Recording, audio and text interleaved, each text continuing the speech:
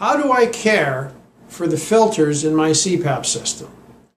I advise patients to check the filters in their CPAP systems at least once weekly.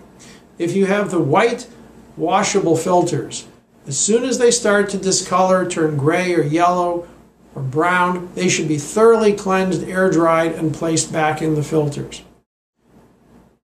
If you have a black disposable filter, the frequency with which these need to be changed depends on your home environment.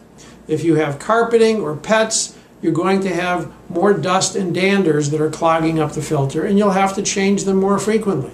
If you have wood floors or ceramic floors and no pets, the filters will last longer.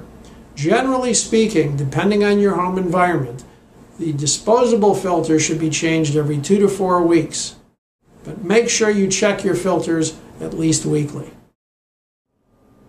I'm Dr. Ronald Popper, Medical Director of the Southern California Pulmonary and Sleep Disorders Medical Center in Thousand Oaks, California.